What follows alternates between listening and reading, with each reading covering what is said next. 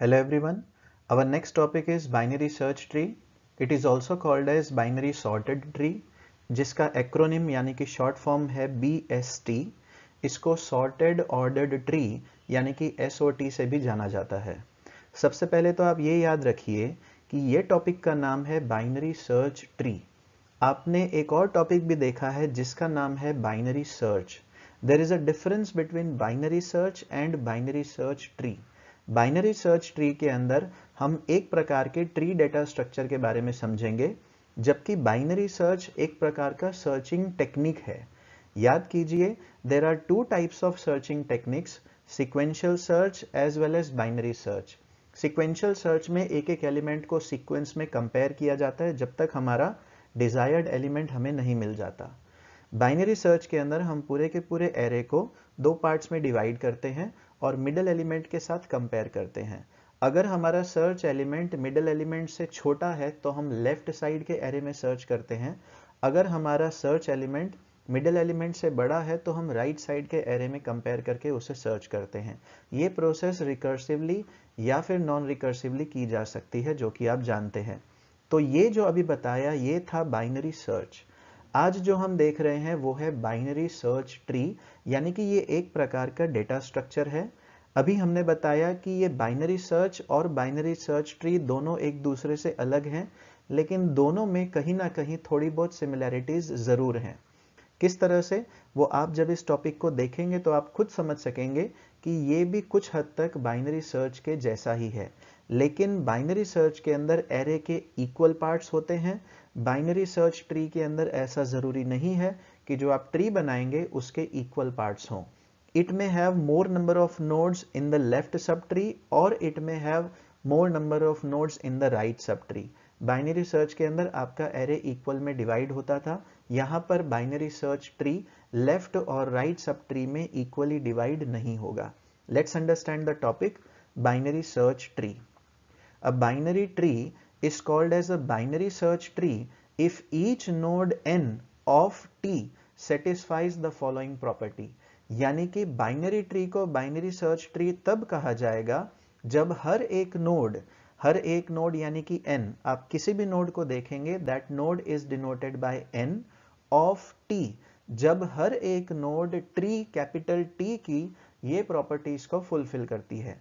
If we assume that the node values are distinct means not repeated, it should satisfy the following properties. अगर हम assume करते हैं कि हमारे पास duplicate values नहीं है, सभी वैल्यूज यूनिक हैं यानी कि डिस्टिंक्ट हैं यानी कि रिपीट नहीं हो रही हैं, तो ये दो प्रॉपर्टीज फुलफिल करना जरूरी है.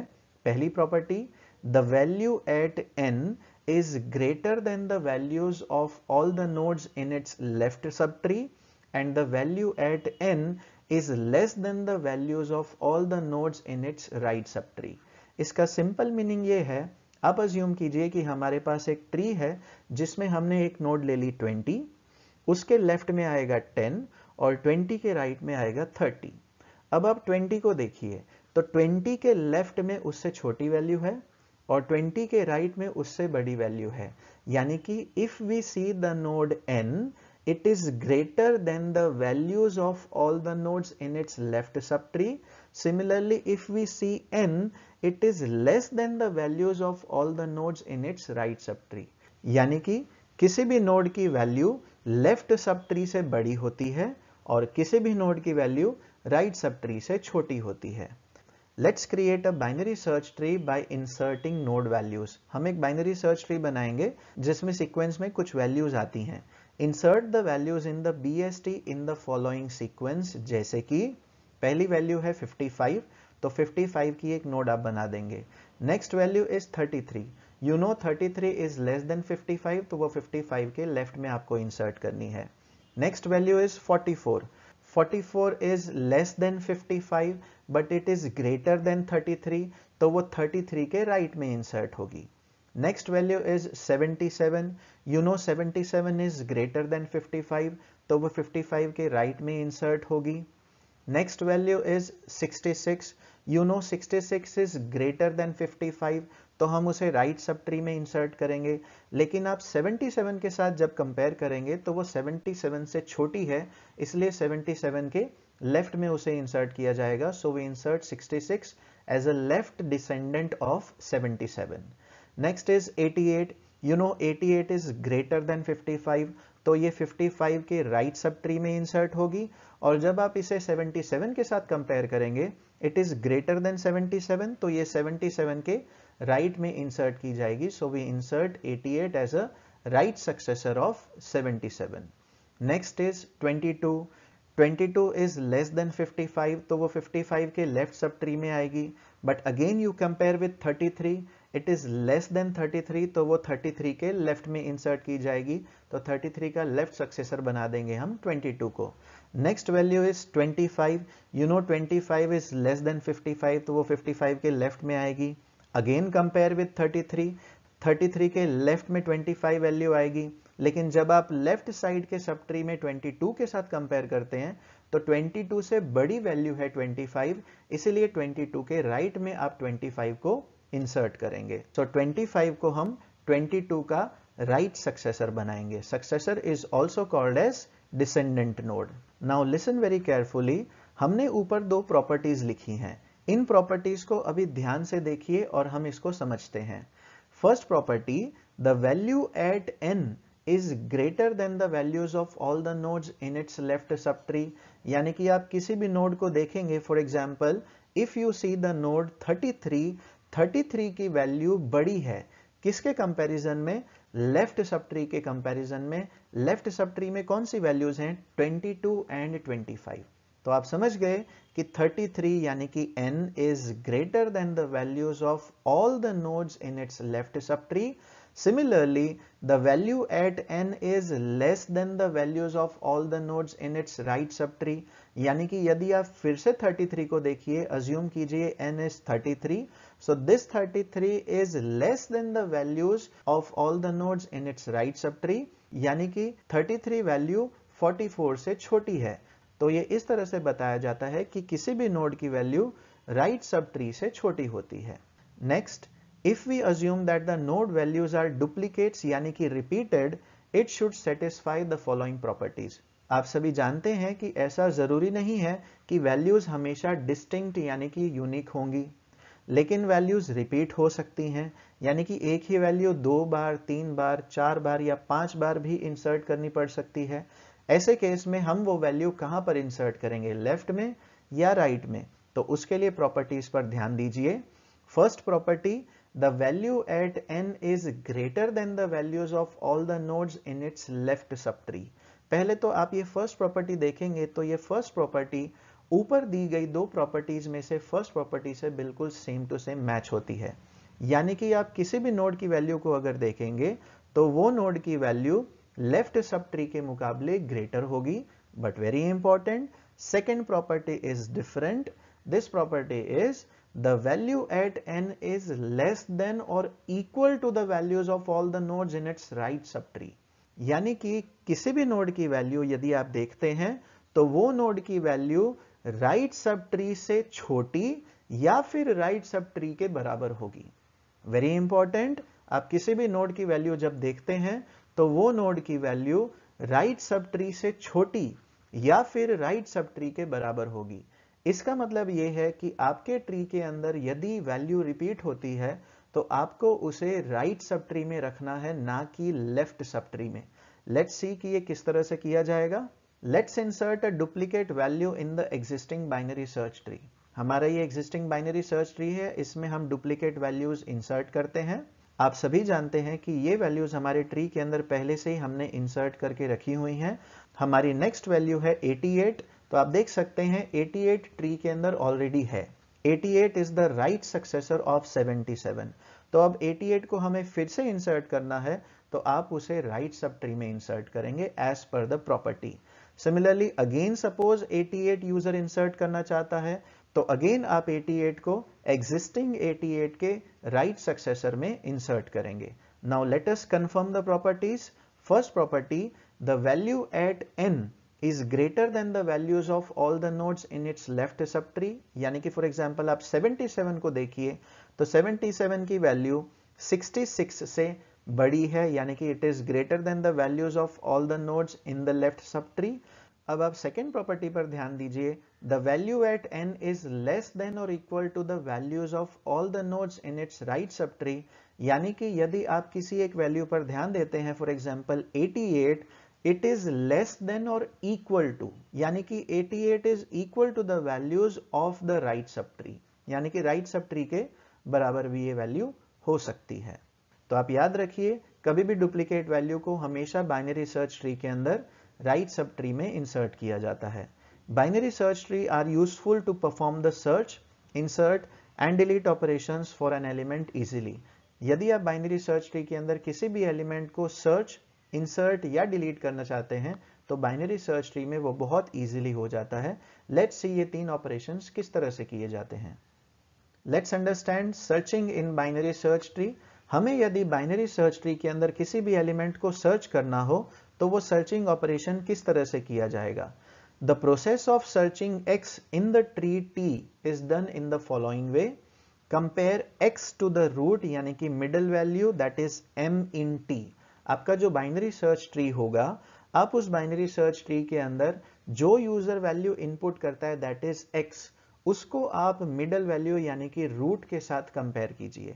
रूट के साथ कंपेयर करने के बाद यदि वो वैल्यू मैच होती है then search is successful. So if x equal to m, यानी कि यूजर ने जो वैल्यू इनपुट की x that is equal to the middle value that is root node, the search is successful. If x is less than m, यानी कि आप जो value search करना चाहते हैं x, वो मिडल वैल्यू यानी कि रूट नोड से छोटी है, then we recursively continue our search in the left sub tree of t। हम अपना सर्च ऑपरेशन उस बाइनरी सर्च ट्री के लेफ्ट सब ट्री में कंटिन्यू करेंगे। And very important, we can entirely ignore the right sub tree of t। हम right sub tree को पूरी तरह से इग्नोर कर देंगे क्योंकि हमारी वैल्यू मिडल वैल्यू यानी कि रूट नोड से छोटी है। Similarly if x is greater than middle value, आप अज्यूम कीजिए कि आप जो वैल्यू सर्च करना चाहते हैं x, वो मिडल वैल्यू यानी कि रूट नोड से बड़ी है, तो आप उसे कहां पर सर्च करेंगे? आप उसे सर्च करेंगे राइट सब ट्री में। So we recursively continue our search in the right sub tree of t and we can entirely ignore the left sub tree of t। हम पूरे के पूरे लेफ्ट सब ट्री को ignore कर सकते हैं। तो आप देख सकते हैं और समझ सकते हैं कि ये सिमिलर पॉइंट हमने बाइनरी सर्च के अंदर भी डिस्कस किया था। हम एरे को इक्वल पार्ट में डिवाइड करते थे और मिडल वैल्यू से यदि एलिमेंट छोटा है तो लेफ्ट एरे में सर्च करते थे, और यदि मिडल वैल्यू से हमारा एलिमेंट बड़ा है तो हम राइट एरे के अंदर, राइट साइड के हाफ एरे के अंदर सर्च करते थे। तो इस तरह से हमारा सर्च ऑपरेशन फास्ट हो जाता है, चाहे वो बाइनरी सर्च में हो, चाहे वो बाइनरी सर्च ट्री के अंदर किया जाए। Example, consider a tree capital T having the node values 55, 33, 77, 22, 66, 88 and 25। हम एक बाइनरी सर्च ट्री बनाते हैं। यह है हमारा एक बाइनरी सर्च ट्री जो कि BST की सभी प्रॉपर्टीज को फॉलो करता है, यानी कि किसी भी नोड की वैल्यू अगर कंपेयर की जाए लेफ्ट सब ट्री के मुकाबले तो वो बड़ी है, और यदि उसी नोड की वैल्यू कंपेयर की जाए राइट सब ट्री के मुकाबले तो वो छोटी है। Now suppose we need to search the value x equal to 66। तो हम देखते हैं कि 66 को किस तरह से सर्च किया जाएगा। Compare 66 with 55 that is the root node। सबसे पहले आप 66 को 55 के साथ कंपेयर कीजिए। Now 66 is bigger than 55। आप जानते हैं हम जो वैल्यू सर्च करना चाहते हैं वो 55 यानी कि रूट नोड से बड़ी है। So repeat with t equal to 77, 66 and 88 in the right subtree। अब हम हमारा search operation right sub tree के अंदर करेंगे। तो आप देख सकते हैं कि हम इन तीन वैल्यूज के साथ हमारा कंपैरिजन करेंगे। And most important, we have entirely ignored the left sub tree of 55। 55 के लेफ्ट सब ट्री की सभी वैल्यूज को हमने पूरी तरह से इग्नोर कर दिया है। इससे हमारा सर्च ऑपरेशन फास्ट हो गया क्योंकि हमें इतनी चार वैल्यूज के साथ कंपैरिजन नहीं करना पड़ा। Now compare 66 with 77, the root node of the right sub tree. आप सभी जानते हैं कि हर एक सब ट्री की रूट नोड होती है। हमारा राइट सब ट्री है 66, 77, 88, इनमें से हमारी रूट नोड है 77। तो अब हम हमारे सर्च एलिमेंट यानी कि x को, दैट इज 66 को 77 के साथ कंपेयर करेंगे। Whether they are same, now again they are not same, but 66 is smaller than 77। ये हमारी सर्च वैल्यू जो है 66, ये 77 से छोटी है। सो repeat with t equal to 66 in the left sub tree. अब हम लेफ्ट सब ट्री के अंदर सर्च करेंगे and similarly we have entirely ignored the right sub tree of 77। हमने 77 के राइट सब ट्री को यानी कि 88 को पूरी तरह से इग्नोर कर दिया। अगेन आप देखिए हमने एक और सर्च ऑपरेशन कम कर दिया है। Now compare 66 with 66। अब हम जहां पर पहुंचे हैं 66 पर, उसको हम हमारे सर्च एलिमेंट यानी कि x के साथ कंपेयर करेंगे। Now it's equal, we are done, we have found the value 66। Now you can see कि हमने अपनी वैल्यू को सक्सेसफुली सर्च कर लिया है, but it is not necessary कि हमारी वैल्यू जो हम सर्च करना चाहते हैं वो ट्री में हमेशा प्रेजेंट हो। तो इसके बारे में हमें कब पता चलेगा? इसके बारे में हमें तब पता चलेगा जब हम बिल्कुल लीफ नोड तक पहुंच जाएंगे। So please note, it might be possible that the value x is not in the tree. ऐसा हो सकता है कि हमारी वैल्यू जो हम सर्च करना चाहते हैं वो ट्री के अंदर नहीं हो। The result of unsuccessful search is obtained when we reach the leaf node. जब हम लीफ नोड पर पहुंच जाते हैं तब हमें पता चलता है कि वैल्यू ट्री के अंदर है या नहीं है। Let's see binary search tree के अंदर इंसर्शन ऑपरेशन किस तरह से किया जाएगा। सपोज ये हमारा बाइनरी सर्च ट्री है जो हमने पहले भी बनाया था। इसी बाइनरी सर्च ट्री के अंदर हम इंसर्शन ऑपरेशन करेंगे। Now to insert a value x in the BST, we search for the value. Now there are to possibilities for insertion. सबसे पहले तो आप जब इंसर्ट करना चाहते हैं तो आप देखिए कि क्या वो वैल्यू आपके बाइनरी सर्च ट्री के अंदर है, क्योंकि याद कीजिए हमने इसी वीडियो की शुरुआत में एक कंसेप्ट देखा था कि बाइनरी सर्च ट्री के अंदर डुप्लीकेट वैल्यूज भी हो सकती हैं और यूनिक वैल्यूज भी हो सकती हैं। तो दोनों प्रॉपर्टीज को फुलफिल करते हुए हमें इंसर्शन ऑपरेशन को कंप्लीट करना है। Now case 1, if BST follows the properties for handling the distinct values, यानी कि जब हमारे बाइनरी सर्च ट्री के अंदर हम केवल डिस्टिंक्ट वैल्यूज रखते हैं यानी कि यूनिक वैल्यूज रखते हैं, उस केस में इंसर्शन ऑपरेशन किस तरह से किया जाएगा? Let us understand. If x is found, we do nothing. It means we don't insert x in the BST. आप सभी जानते हैं, आप जब किसी वैल्यू को इंसर्ट करना चाहते हैं और वो वैल्यू ट्री के अंदर ऑलरेडी है, तो आप उस वैल्यू को ट्री के अंदर इंसर्ट नहीं करेंगे, क्योंकि हमारा बाइनरी सर्च ट्री केवल डिस्टिंक्ट वैल्यूज को ही हैंडल करता है। Example, insert x equal to 66। हम 66 को यदि इंसर्ट करना चाहते हैं, as 66 already exists in the BST, there is no need to insert it again, as you already know. But if x is not found, suppose जिस value x को हम binary search tree में insert करना चाहते हैं वो इस binary search tree के अंदर नहीं है और हमें उसे इंसर्ट करना है, we insert it either as a left और as a right successor of the node in the BST। आप सभी जानते हैं हमें उसको रूट नोड के साथ कंपेयर करते हुए नीचे तक आना पड़ेगा और उस वैल्यू को उस स्पेसिफिक जगह पर इंसर्ट किया जाएगा। किस तरह से? Let us assume example, insert x equal to 11। अब हमें 11 को इंसर्ट करना है। सो 11 is less than 55, which is less than 33, which is less than 22। तो आप जानते हैं कि उसे हम 22 के लेफ्ट सक्सेसर में इंसर्ट करेंगे। So 11 is inserted as a left successor of 22 because it is smaller than 22. तो देखिए हमने 11 को 22 के लेफ्ट में इंसर्ट कर दिया। Now we assume the second case if BST follows the properties for handling the duplicate values. आप सभी जानते हैं कि बाइनरी सर्च ट्री के अंदर हम डुप्लीकेट वैल्यूज को भी इंसर्ट कर सकते हैं। तो आप याद कीजिए वीडियो के शुरुआत में आपको बताया गया था कि जब भी किसी डुप्लीकेट वैल्यू को हमें इंसर्ट करना है तो उसे एग्जिस्टिंग नोड के राइट में इंसर्ट किया जाएगा। लेट्स सी ये किस तरह से होता है।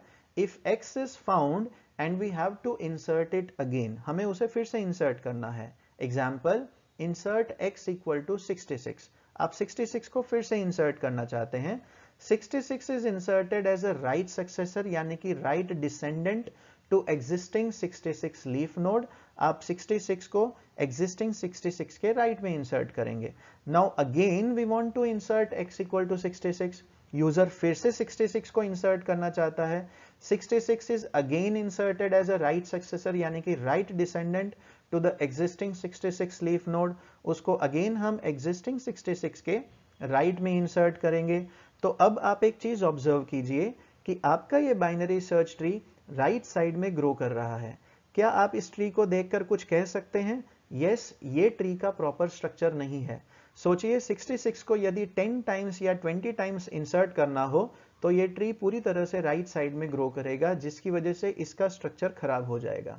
और दूसरी बात, एक और प्रॉब्लम है कि आपको यदि किसी मिडल वैल्यू को इंसर्ट करना हो, जैसे कि फॉर एग्जांपल 33 या 22 या 77 या फिर रूट नोड 55, वहां पर ऐसा इंसर्शन करना पॉसिबल नहीं है।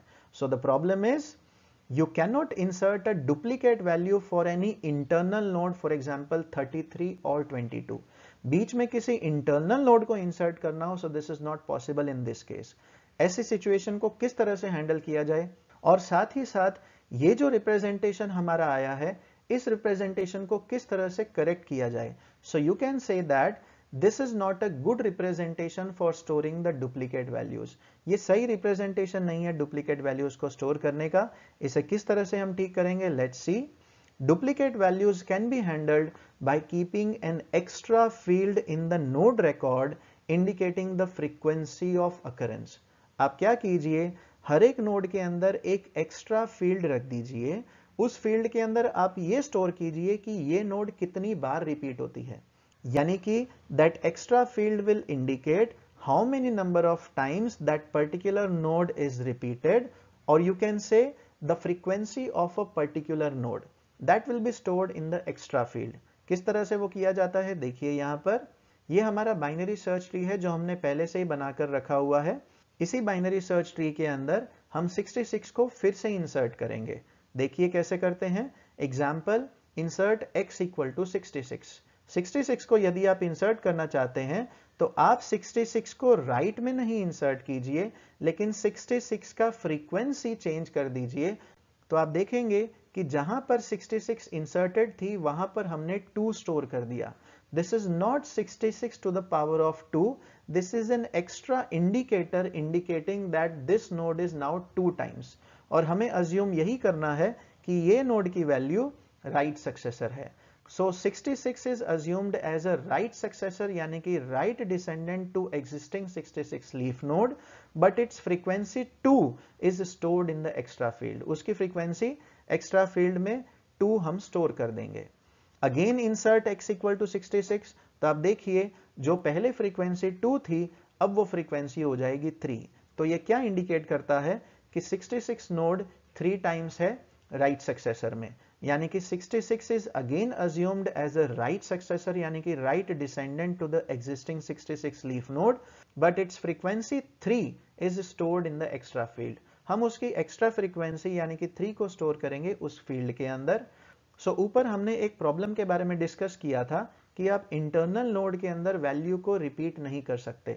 इस प्रॉब्लम का सॉल्यूशन हमें इस मेथड से मिल जाता है। So the solution is, now we can also insert the value in the tree in between, that is internal node, bye indicating it's frequency which earlier would not have been possible. हम frequency indicate करके उस value को insert कर सकेंगे। किस तरह से, देखिए यहां पर एग्जाम्पल, इंसर्ट 33 4 टाइम्स। हम यदि 33 को 4 बार इंसर्ट करना चाहते हैं तो आप देखिए 33 55 का लेफ्ट सक्सेसर है, तो 33 का पहले फ्रीक्वेंसी 1 था, अब वो हो जाएगा 2 and again it becomes 3 and again it is inserted, it becomes 4। तो इस तरह से हम कह सकते हैं कि 33 वैल्यू इस बाइनरी सर्च ट्री के अंदर 4 बार है। नाउ वेरी इंपॉर्टेंट, आप यहां पर देख रहे हैं कि हमने फ्रीक्वेंसी को 3 4 या किसी भी नंबर से इंडिकेट किया है। तो ये फ्रीक्वेंसी स्टोर करने के लिए हमें नोड का स्ट्रक्चर चेंज करना पड़ेगा। तो वो नोड का स्ट्रक्चर किस तरह से चेंज करना है, यहां पर ध्यान दीजिए। Note the size of every node is now 8 bytes which was previously 6 bytes. आप याद कीजिए ट्री डेटा स्ट्रक्चर के अंदर नोड को बनाने के लिए 6 बाइट्स की स्पेस ऑक्यूपाई होती है यदि आप उसके अंदर इंटीजर डेटा स्टोर करते हैं। सो इस तरह से हमारी जो नोड होती थी जिसके अंदर बीच में इंफॉर्मेशन, लेफ्ट पॉइंटर और राइट पॉइंटर स्टोर किया जाता था। फॉर एग्जांपल, इंफॉर्मेशन के अंदर हमने 33 स्टोर किया, लेफ्ट पॉइंटर में और राइट पॉइंटर में फॉर एग्जांपल हमने नल स्टोर किया। अब हमें यहां पर क्योंकि फ्रीक्वेंसी भी स्टोर करनी है तो नोड का स्ट्रक्चर इस तरह से बदल जाएगा। यहां पर आपके नोड के अंदर 2 डेटा फील्ड्स आएंगी, पहली इंफॉर्मेशन और दूसरी frequency, and similarly left and right pointer variable. So you can say that the information is 33 and its frequency is 4, and left और right pointer variable हमारे लेफ्ट और राइट सक्सेसर यानी कि child node का address store करेंगे। तो इस तरह से नोड का स्ट्रक्चर आपको चेंज करना पड़ेगा। सिर्फ एक सिंगल नोड का स्ट्रक्चर नहीं, पूरे के पूरे ट्री के अंदर सभी नोड्स का स्ट्रक्चर डुप्लीकेट वैल्यूज को हैंडल करने के लिए आपको चेंज करना पड़ेगा। तो स्ट्रक्ट नोड का टाइप चेंज हो जाएगा। So this point is very important. Let us सी कि डिलीशन की प्रोसेस किस तरह से की जाती है। To delete a value x from the BST, we'll look at it. Then there are three possibilities for deletion. सबसे पहले तो आप जिस वैल्यू को डिलीट करना चाहते हैं, आप पहले उस वैल्यू को देखिए कि वो वैल्यू कहां पर है। हो सकता है कि वो वैल्यू चाइल्ड नोड हो सकता है कि वो वैल्यू मिडल में हो सकता है वो वैल्यू ऊपर हो, या फिर रूट नोड भी हो सकती है। हमें इन सभी केसेस को डिस्कस करना पड़ेगा। किस तरह से? हम अज्यूम करते हैं कि हमारा ये बाइनरी सर्च ट्री है जिसके अंदर से हमें एक वैल्यू को डिलीट करना है। एक स्पेसिफिक नोड को जब डिलीट किया जाता है तो बाकी की नोड्स को डिलीट नहीं किया जाता, केवल उस स्पेसिफिक नोड को ही डिलीट करना है। नाउ केस 1, सपोज हमें किसी लीफ नोड को डिलीट करना है, यानी कि if the node to be deleted is a leaf node, it can be deleted immediately. यदि हमें किसी भी लीफ नोड को डिलीट करना हो, उसको डिलीट करना सबसे आसान है। किस तरह से? Example, suppose we want to delete the node 66। सो 66 को डिलीट करने के लिए आप पहले उस वैल्यू को देखिए कि वो कहां पर है।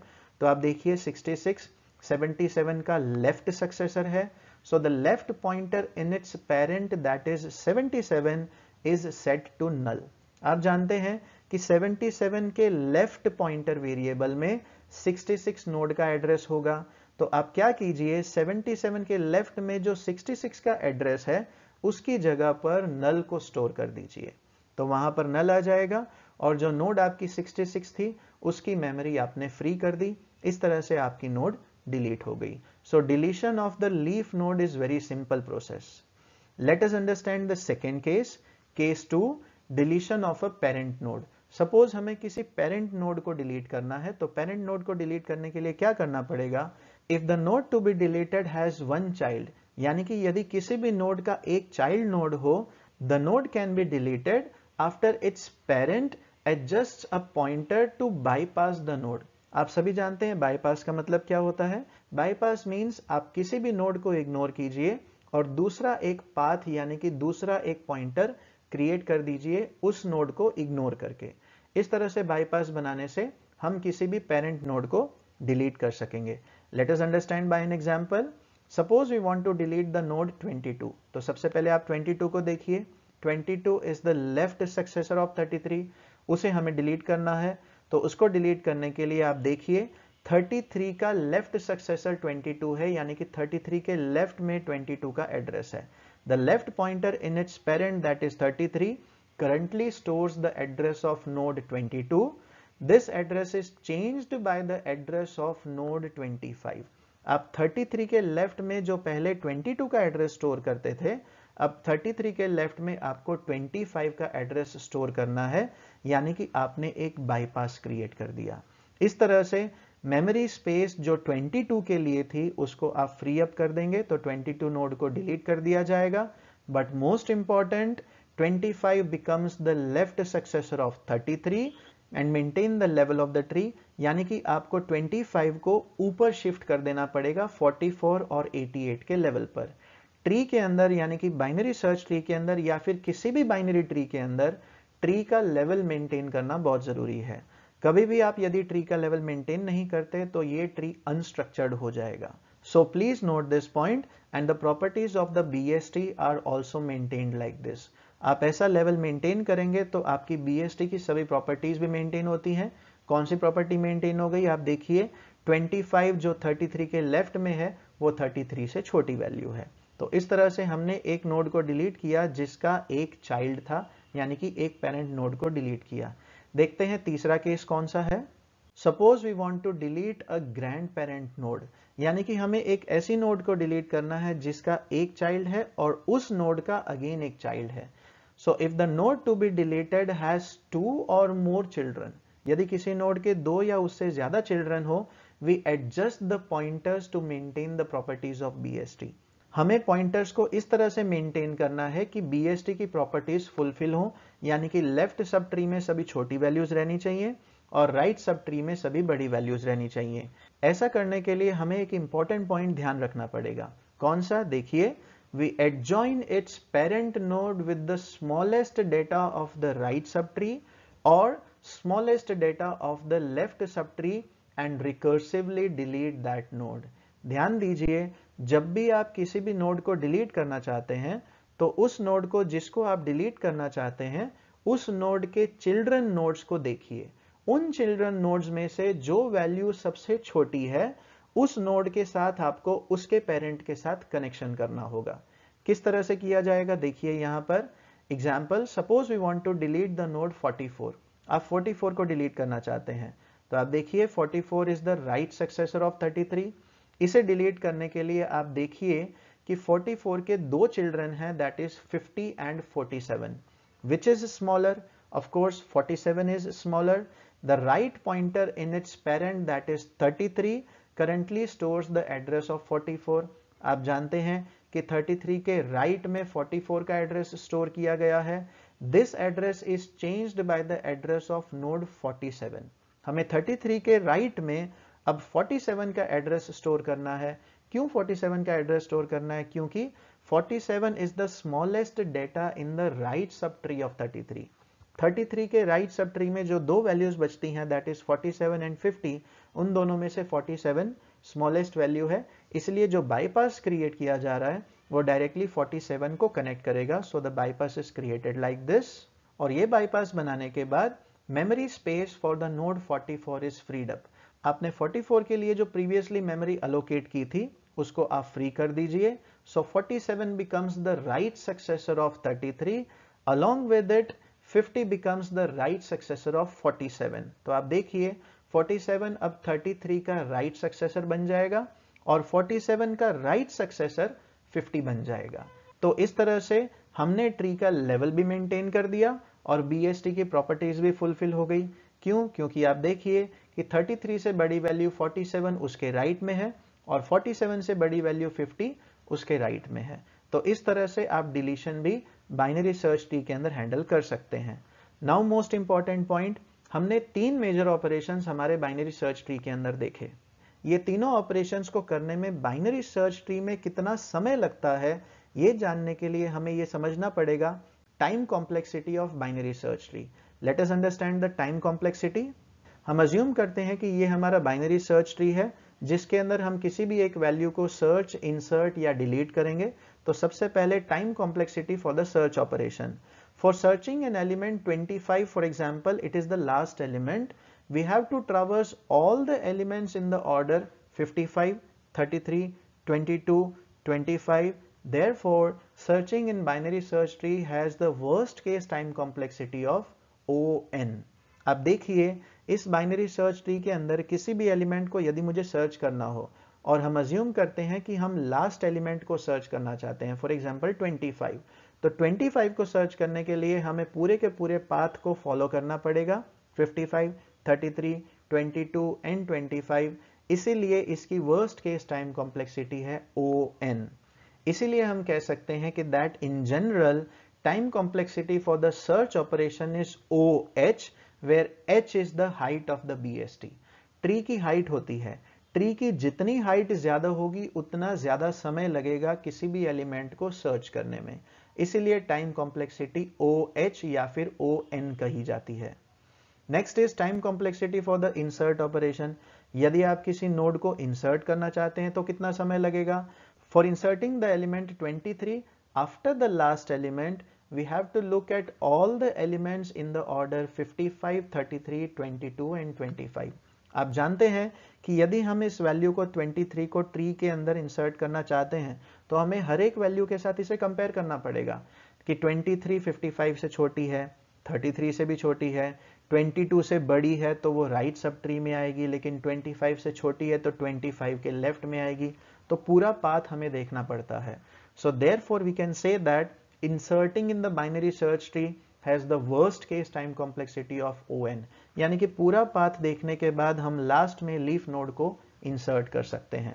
So in general, the time complexity for the insert operation is also OH. And what is H? H is again the height of the BST. यानी कि यहाँ पर भी वही बात है, जितनी आपकी ट्री की हाइट ज्यादा होगी उतना इंसर्शन ऑपरेशन में समय लगेगा. Similarly, let us understand the time complexity of deletion operation. यदि आप किसी भी वैल्यू को डिलीट करना चाहते हैं, so for deleting the element 23, that is the last element, we have to look at all the elements in the order 55, 33, 22, 25 and 23. आपको उसी ऑर्डर में उन वैल्यूज को देखना पड़ेगा.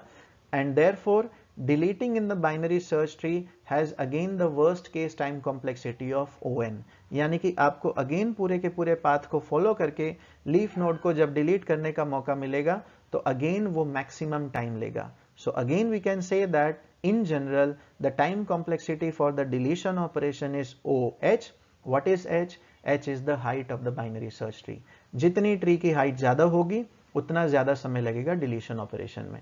तो अब एक सिंपल सी बात आप याद रखिए, बाइनरी सर्च ट्री के अंदर सर्च, इंसर्ट और डिलीट ऑपरेशन की टाइम कॉम्प्लेक्सिटी है ON और यू कैन से OH. जितनी हाइट ज्यादा होगी उतना ज्यादा समय लगेगा.